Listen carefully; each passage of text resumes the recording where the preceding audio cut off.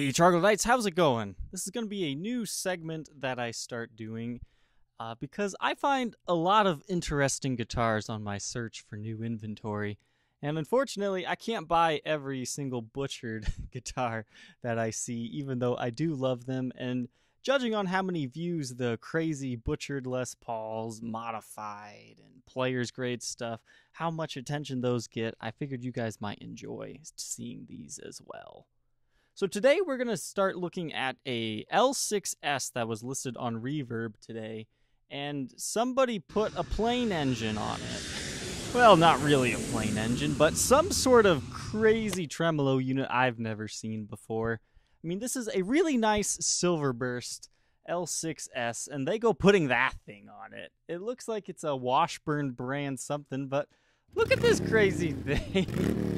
It's like a Kaler, but on steroids, and it's twice as big. They put the good old neck choker on it for the locking nut.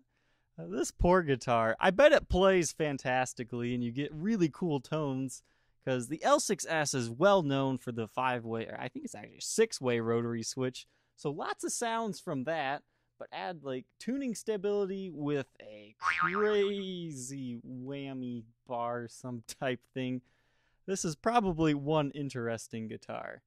It looks like it comes with a Gibson Sonics case. I do not recommend those cases. They're kind of garbage, but I hope you guys enjoyed this episode of a look at this crazy guitar.